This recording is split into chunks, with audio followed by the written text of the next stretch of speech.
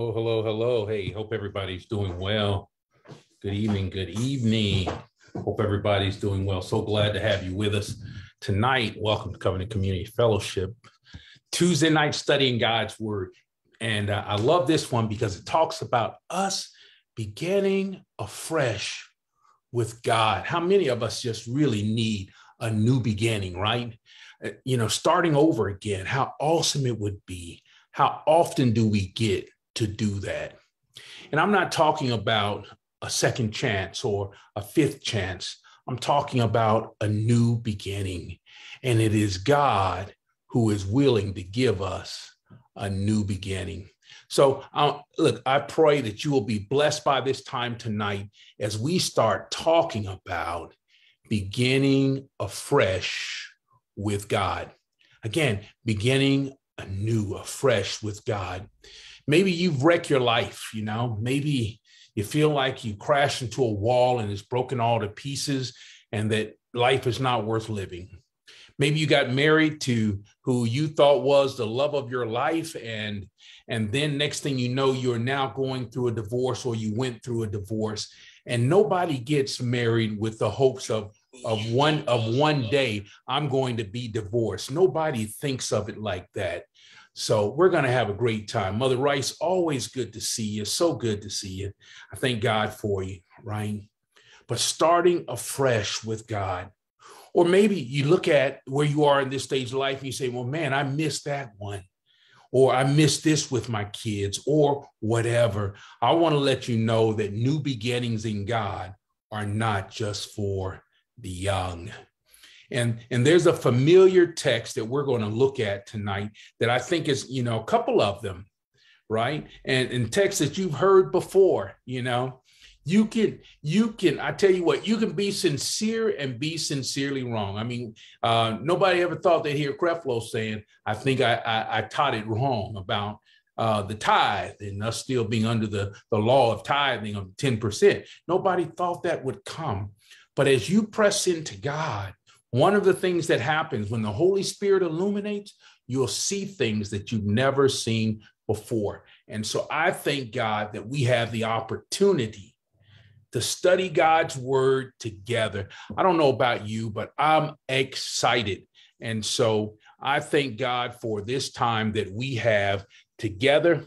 I'm Pastor Frank Woodson of Covenant Community Fellowship Church. We are a kingdom-focused ministry where families come first. And so I just thank God for you. I thank God that we have the opportunity to be together. And I thank God for his word that he sent to us. Now, look, let's get into this word because I think that it is powerful. Let me put a little, oh, wow. Made me come alive. It gave some color to my skin. All right. So look, so glad to have you with us. Again, I'm asking, oh God, open up the eyes of our understanding because there are so many people up there that as they look back at over their lives, they have gained a reputation that they no longer want. Their name is associated with something that does not bring you honor or their family honor. But, oh God, our prayer is that you would give them a new name.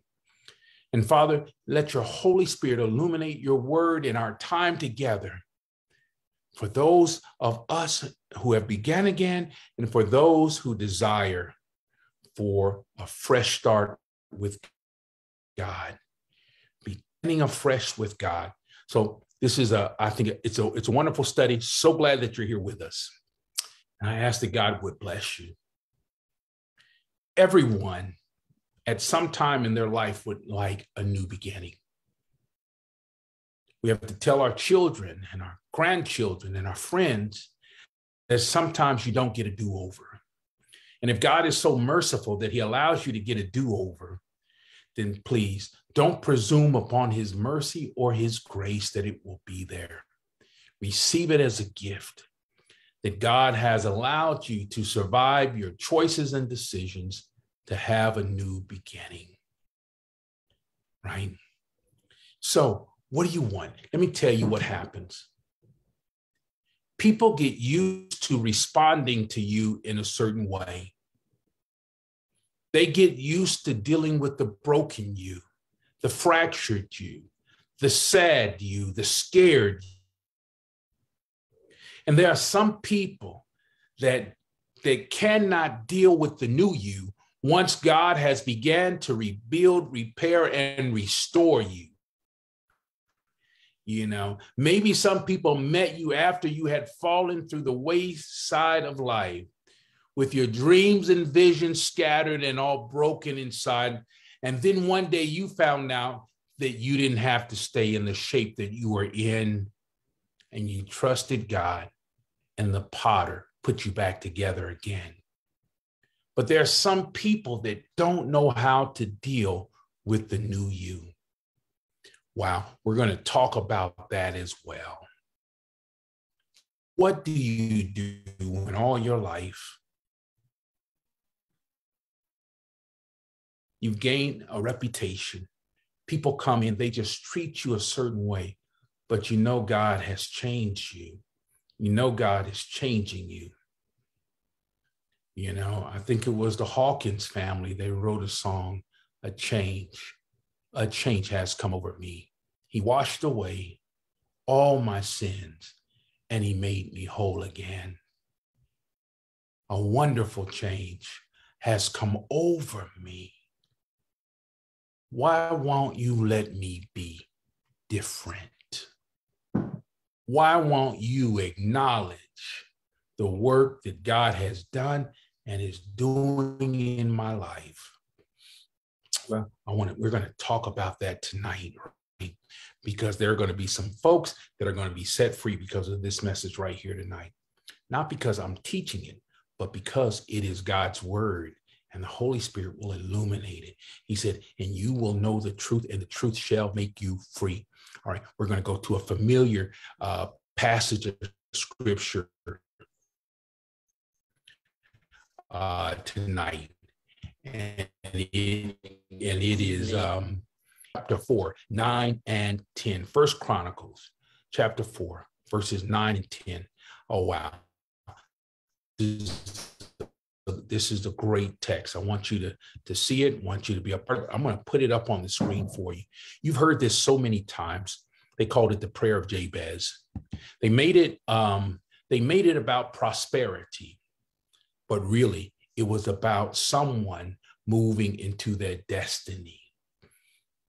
All right. Jabez had a destiny. I want you to know that first. Jabez had a destiny.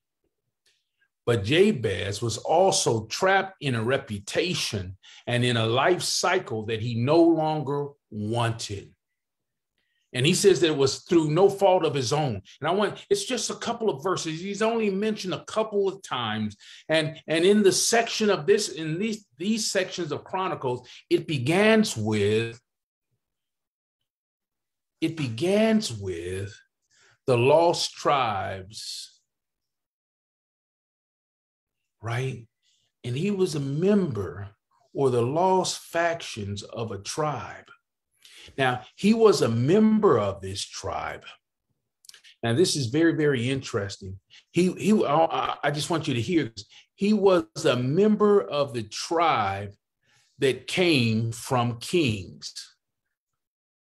Now, I want you to hear this again. He was a member of the tribe that came from kings, right? He was a descendant of Solomon. I want you to understand that Jabez descended from kings. Wow. But his name meant pain, and he had broken away, and he was lost, and he was a part of the lost tribe, and nobody reminded him of it. Nobody remembered this. Now, this is so very important right here, because sometimes you can have an anointing on your life and there's nobody there to tell you about it, right? Even though you're anointed to be great, you can find yourself in a position that is not honorable and powerful is what God has for you. So I want you to see this. I want you to see this. If you look at the beginning of chapter 4, you'll see something here. It says the descendants of Judah, and the kings were descendants of Judah's. The throne all the way to Christ was going to come through Judah. I wanted you to see that at the beginning of that. You see, because Jabez had a name that wasn't very kingly. He had a name that did not match the anointing on his life. Some of you have a name that does not match the anointing that's on your life. Wow. And so I want you to see this. So I want to read this to you. I think it's pretty powerful. I'm going to read the ESV, and let's see. It's over here. All right. And it says this: Jabez was more honorable than his brothers, and his mother called his name Jabez, saying, because I bore him in pain. Jabez called upon the God of Israel, saying, oh, that you would bless me and enlarge my border, and that your hand might be with me, and that you would keep me from harm, so that it might not bring me pain. And God granted what he asked.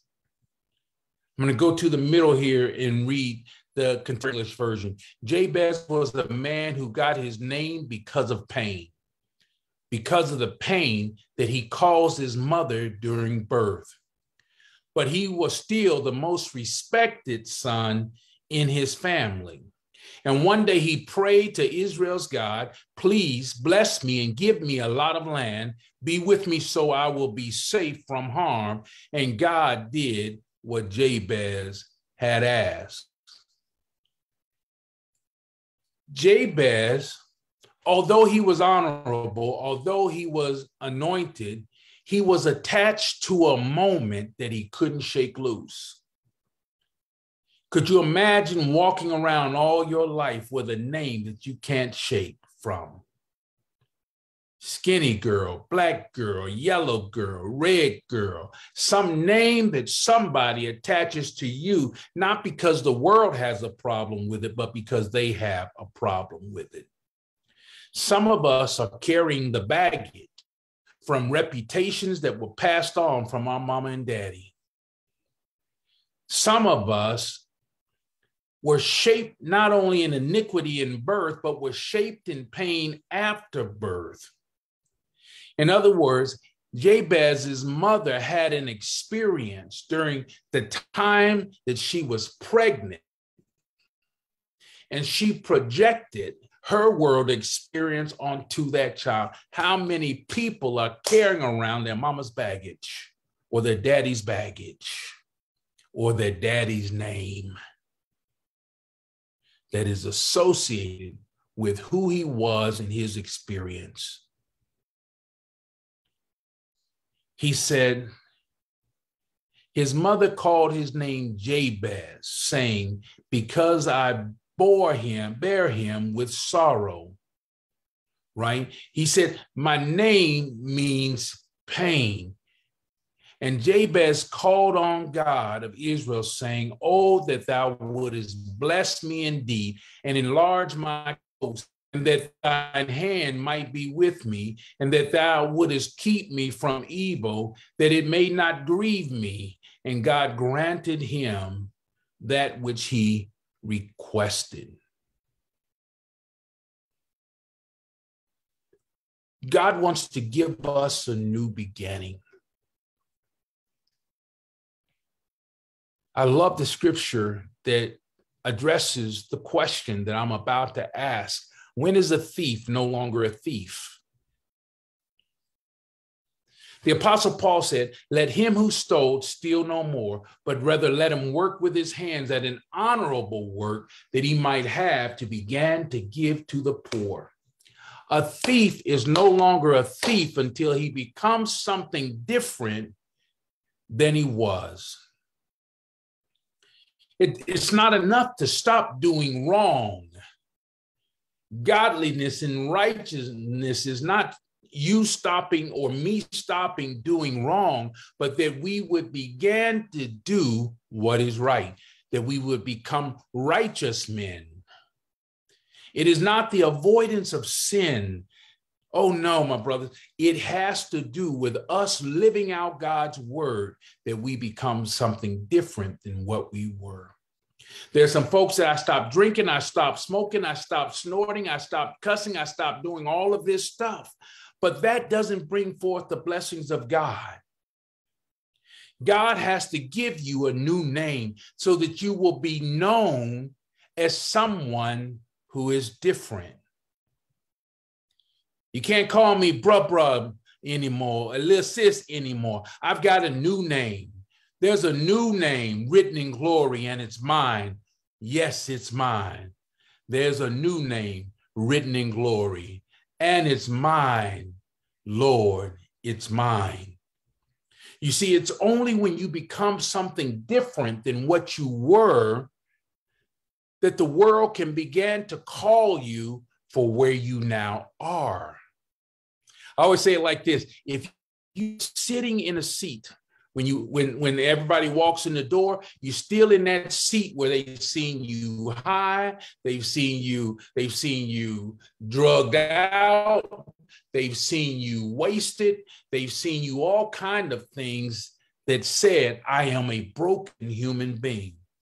If you continue to sit in that same place, operate in that same place, then they're going to identify with you the same way, because the world has gotten used to responding to you sitting over here. And when people come in, because you had not moved for so many years, they talk to you the way they used to talk to you without even looking at you. In fact, they don't even see you anymore. You are an autocomplete. You are lost. You are losing. You have wasted your life. You've just messed it up. You just thrown it away. You threw away your marriage, your career. They just see you stuck in a lame position, stuck in what Christian calls the slough of despond. In Pilgrim's Progress, he talks about it's almost like a tar pit, a quicksand, and you can't move your feet. You're just stuck there, even though you don't want to be there. And so people have gotten used to, when they come in, seeing you in a lame position. But what happens is, when you get up from your old position and begin to position yourself in a new position, then they are forced to respond to you differently, because you are no longer here, you are there. And they'll call for you over here. Don't run over there and get in that chair so you can talk to them. Make them have to turn away from what you used to be to begin to look at and respond to who you are today. That's why you got to be careful where you sit. You got to be careful where you walk, who you walk with, and you got to be careful of who you run with. Jabez was stuck with a name that meant pain, and every time they called him, hey, pain, hey, killer, hey, bulldog, hey, harlot. Every time, hey, adulterer, hey, whatever it is. But when you began to reverse, the adulterer is unfaithful. So now I can't stay in the unfaithful chair. I've got to move to the faithful chair and do the things that faithful men and faithful women do, so that when they look at my actions, they say, he is faithful, or she is faithful. And people will say, isn't that the one that used to be an adulterer, unfaithful? But they are faithful now. And what happens is, although they try to connect you to your past, they cannot erase the current actions and activities that are redefining who you are. You got to be willing to move. Jabez said to God, he said, God, look, I am landlocked. I've got trouble on every side of me. I'm stuck in a place and in a position that I no longer want to be in. So God of Israel, verse 10, I'm praying to you. I'm asking you, please bless me. I've been on this little island for too long. Please bless me and enlarge my territory, enlarge my borders. I'm tired of seeing the same thing every day. I'm tired of seeing the same looks on people's faces every day. Broaden my territory. My anointing is too big for a broke down situation in living on a little island. Enlarge my territory. See, when I wasn't living nothing, when I was broken, when I was stuck, when I was addicted, when I was oppressed, when I was depressed, all I needed was a little area just to lay my head and to bury my head in the sand. But now I want to live. Please bless me, God, and give me a lot of land. I need space for what's in me. For the gifts that are in me that I'm ready to let come forth, I need space. I need a new computer. When I was broken down, I was satisfied with that old piece of computer, but I need something better now for the work. Enlarge my territory, God. The car I drove, it was enough. It was a Ford, a fix or repair daily. But I wasn't going anywhere, so it didn't bother me. And I didn't have to put money into it all the time fixing it because I wasn't going anywhere. But oh, God, bless me now and give me a lot of land. Enlarge my coast. I can only hang out with these folks and those folks. I need a new crowd, God.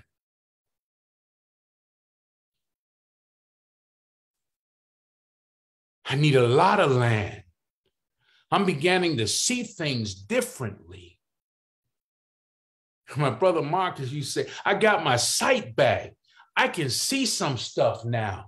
I couldn't see any further than my pain. I couldn't see any further than what they had mislabeled me and how they had addressed me. Oh God, forgive me for the years that I've wasted lowering myself to a standard that was lower than the destiny that you had prepared for me. Please bless me now, God. Bless me now, my Savior. I come to thee. And God, and be with me so that I'll be safe from harm. There are some folks that are going to hate on me, berate on me. There are people that are going to try to bring up my past to discourage me. There are people that are going to call me an old name, even though I'm in a new place. Oh God, be with me so I will be safe from the harm that comes from them.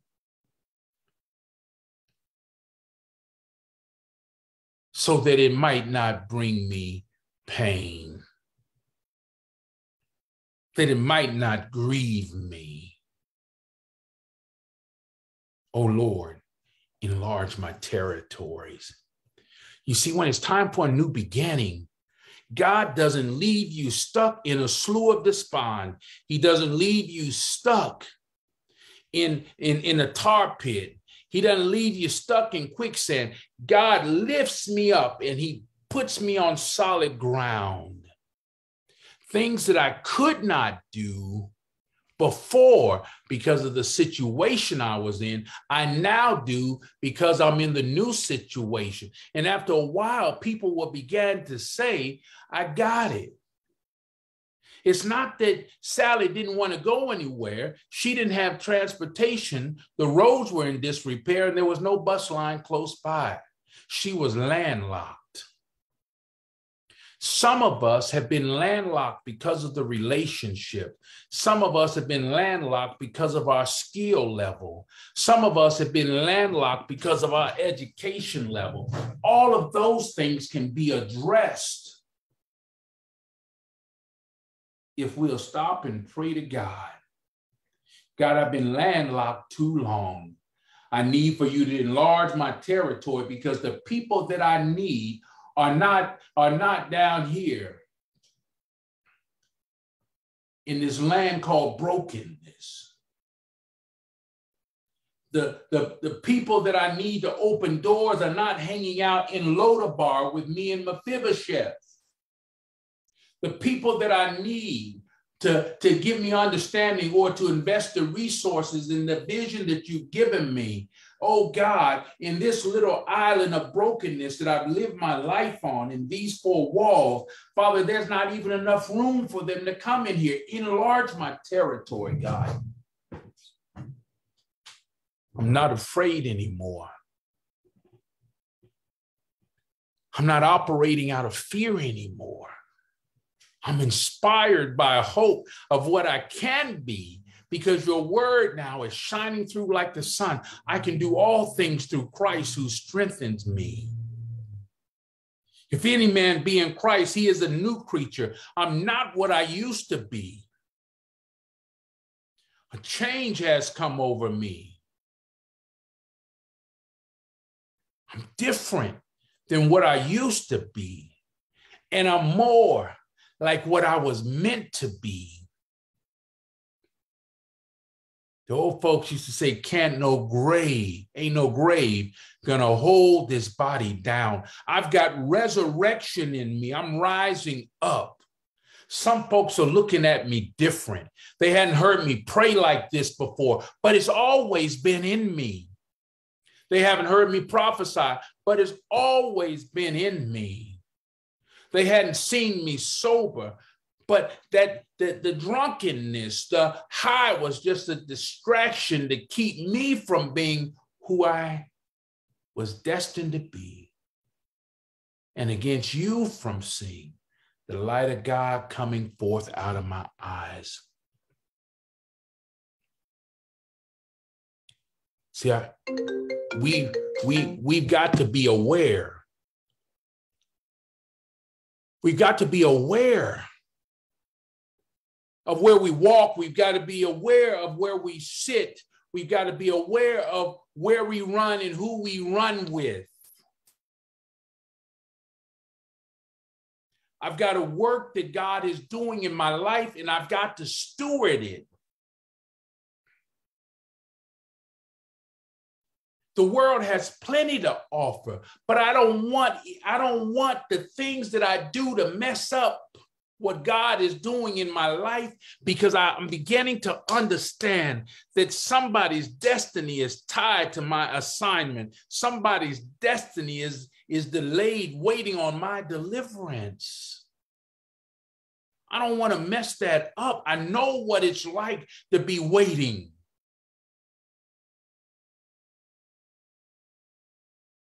I know what it's like to have things that are so dear to you delayed.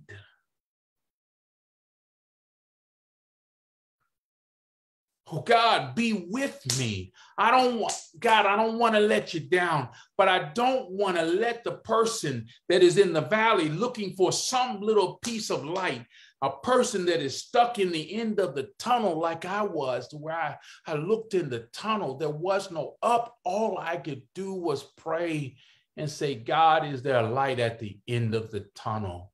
Just tell me that, and I will suffer for a year. I will suffer for 5 years. I remember, oh God, just tell me so I can keep going. Is there a light at the end of the tunnel? And I'll never forget.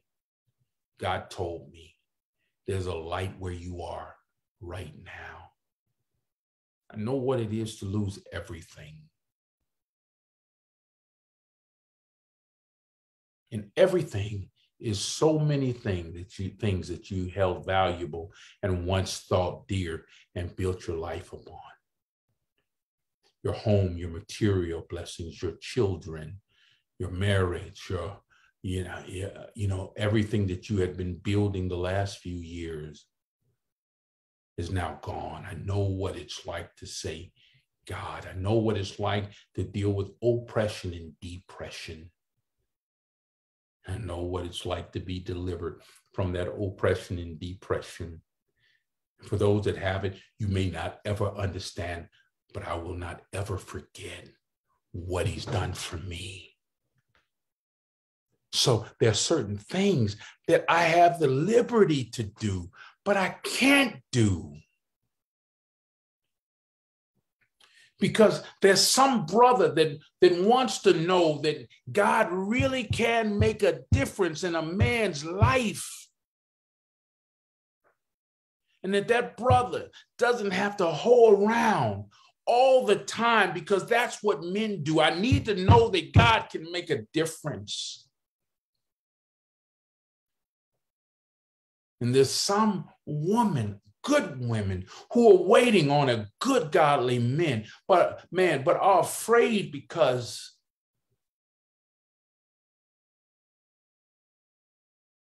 their father was unfaithful.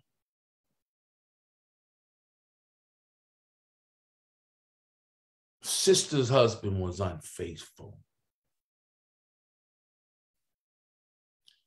And they're waiting to know that having God in your life is enough for a man to keep his belt buckle fastened.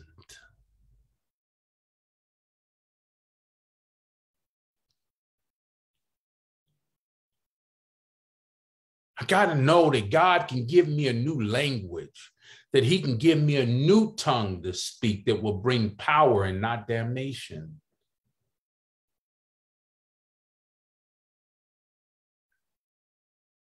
There's somebody that's waiting on you to say that God is enough to do something as simple as you saying no to yourself.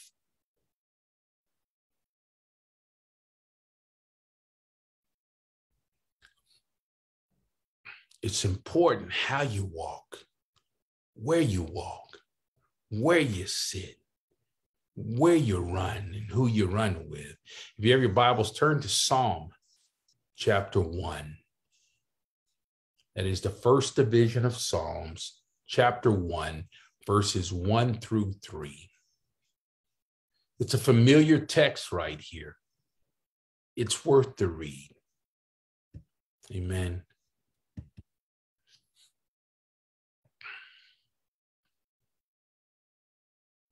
Here's what it says. Blessed is the man who walks not in the counsel of the wicked, nor stands in the way of sinners, nor sits in the seat of scoffers. Don't join into the sneering. Don't join into the mocking with these folks. I'm telling you, you got to be careful about where you sit, because there are seats of power.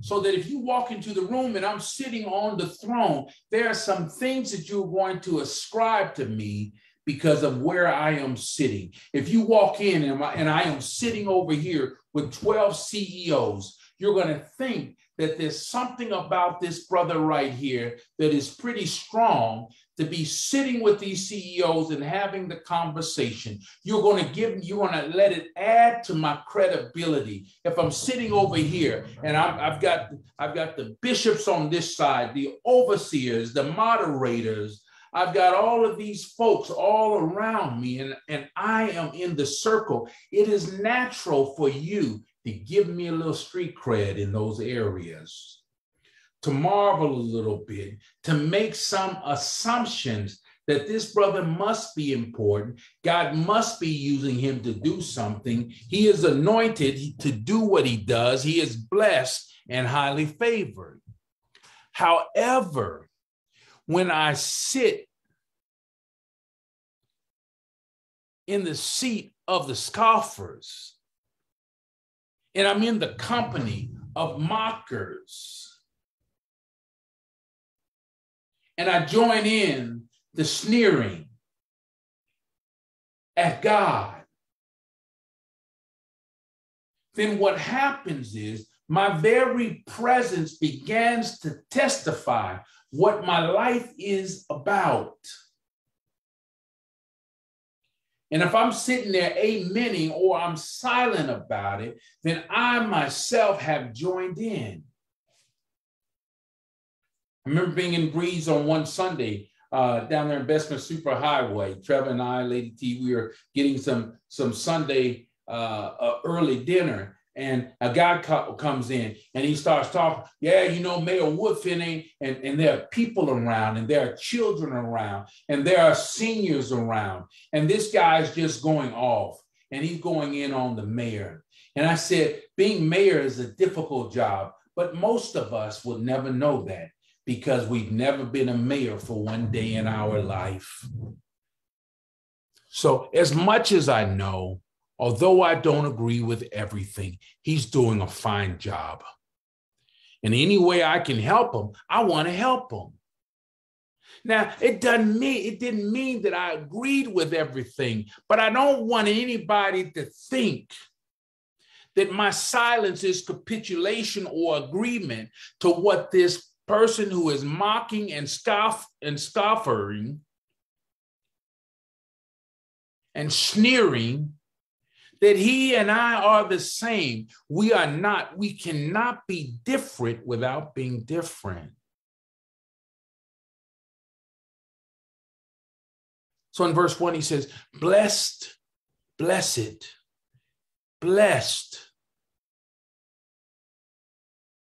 I like what CEV says over the front. God blesses those people who refuse evil advice and won't follow sinners or join in sneering at God. I can't walk with everybody now.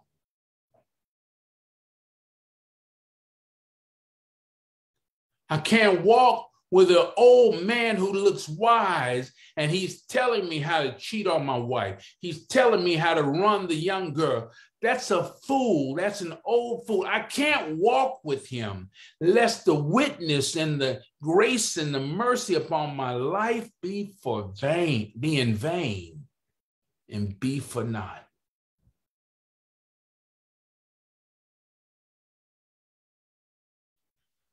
I can't walk with. And I can't stand in the way that sinners take. I want you to hear that. Nor stands in the way of sinners. I can't be on the road and traveling like they travel, acting like they act. I can't do it. A charge to keep I have, a God to glorify.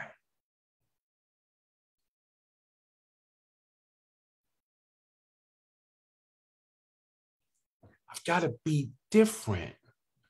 And here's the thing about being different. When you're ready for a new name, and you're ready for a change, and you're ready to become different than what you used to be, there's one thing to remember, and that is you can't be extraordinary without being extraordinary. You got to be the change. And when I'm talking about be the change, I'm not talking about, oh, I'm going to go help an old lady across the street. Oh, I'm going to go give a drink of water. That's not what I'm talking about. It's not just that you do different, you have to be different.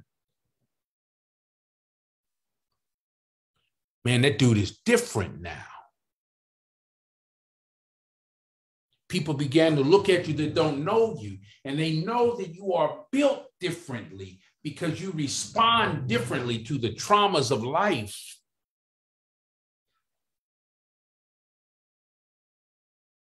You got to be different. Being also always precedes doing. The world will tell you that you can do good, you can live the way you want to live, which is be the way you want to be, as long as you do good things. See, that becomes the hook. That becomes that becomes a wolf in sheepskin, pretending that I'm doing all these nice things, but when sunset comes, I began to do my dirt. I pay my tithes, but I don't pledge my allegiance. I pay my taxes, but I don't pledge my allegiance to God. I say I'm with him, but I don't lift his flag, his banner.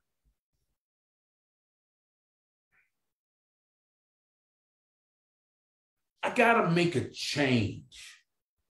If I'm different and act the same, then I'm not different. This isn't rocket science right here.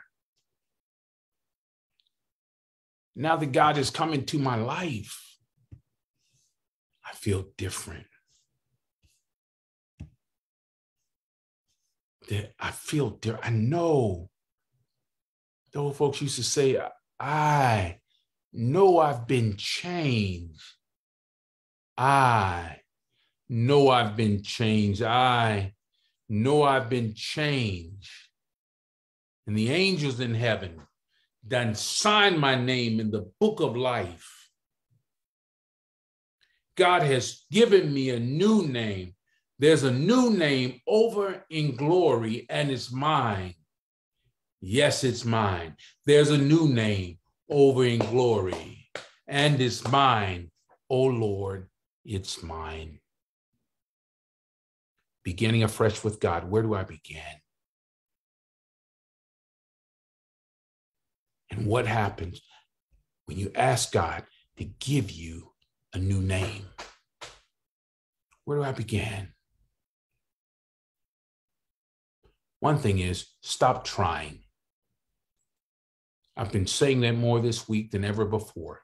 Stop trying to please God. There is no such thing. People that try never do. Be the change. Be about it. Do it.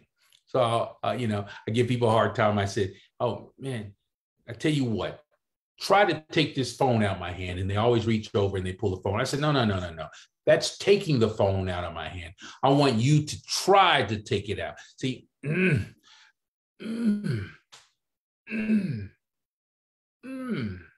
There's a difference when we say, okay, I'm going to try, but that's a fuzzy agreement. That's not a commitment. I'm going to get the phone. That's what I did. I got the phone. Stop telling everybody about your plans to do something tomorrow. And then when tomorrow comes, you say it again about your plans to do something the next day. Your plans, your trying, and your intentions don't get it done.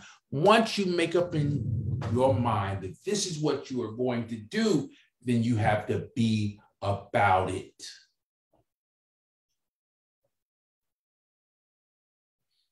I want a different result. Change the ingredient. If you're tired of what's happening in your relationships, if you're tired of what's happening in your home, if you're tired of what's happening on your job, if you're tired of what's happening in your broader family, if you're tired of it and it doesn't seem like anybody cares about change, and it doesn't seem like anyone wants to do what is right, it doesn't seem like anybody wants to glorify God, you may feel hopeless, but the truth of the matter is this right here. All it takes is you changing just one ingredient for the outcome to be different.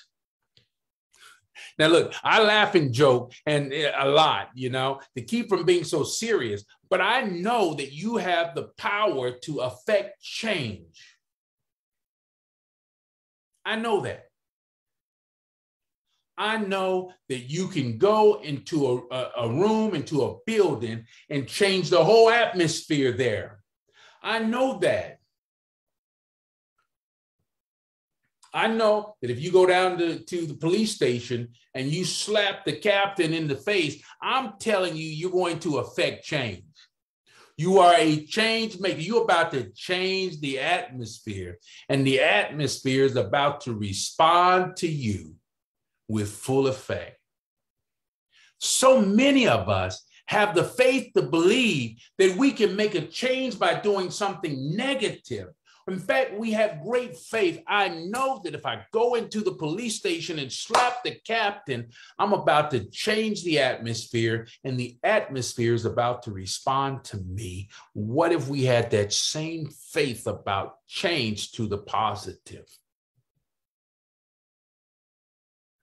All it takes for you to make it effect a change in your family is to be the one ingredient that shows up that is now different than it was. All of the other ingredients, all of the other attendees must begin to react and respond different because you have changed. The power of one. You got to have as much faith that you can bring joy as you do, that you can bring chaos, that you can bring peace, just like you can bring chaos and drama. And you got to believe that. And when you believe that and begin to affect that environment, then the environment will begin to respond to you. All it takes for that cake to come out differently is for you to change one ingredient. And all it takes for things to turn around within your home. It's not that everybody says, amen. We're going to stop doing this or stop doing that. All it takes is one person, and that is you, to say, I will follow God. I will do the right thing the right way. And when you do that, then every other ingredient in the room, every other ingredient in the cake is going to taste differently because you dared to say yes to God. You dared to believe God. Well, look, our time is up. I hope that this time has been good for you. Are you ready for a change with God? Are you ready to begin afresh with God? I told you at the beginning that new beginnings are not just for the young. Are you ready to begin afresh with God? You are the only ingredient that requires for outcomes to be different. You don't have to wait on the crowd. You don't have to wait until you have an applause. And the day that you hear God's word, harden not your heart. It's pretty cool. God is for you. God wants his best for you. That's got to be a settled issue.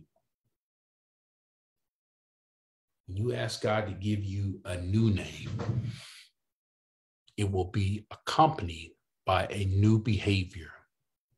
And that behavior will begin to engrave you deeply and give you a new character. When you get a new character, you will become known for something different than what you used to be. Well, praise be unto God. I hope you hold on to these verses. First Chronicle chapter 4, verses 9 through 10, powerful verse. Although Jabez was a descendant of kings, boom, and in line of the throne, he had a name that meant pain, because he had caused pain to his mama. His mama gave him a name that she attached to a passing moment, as opposed to attaching to his future. God help us. But look, we love you. Remember, be careful where you sit. Be careful who you walk with. And be careful who you stand around, hang around. Look, we love you so much. We thank God for you. We will see you on Sunday morning at 9:30 a.m. I hope you'll be there. I hope you'll be there. If you need directions, just inbox us, and we'll make sure you get the directions. 9:30 till 11 o'clock, and then we'll be free to fellowship. But I thank God for you. And I pray God's blessings on you. And remember, be a light for the Most High God. Somebody's destiny is tied to your assignment. You've got to get this thing right. Look, God bless you. God keep you. We will see you Sunday morning. Remember to do it God's way.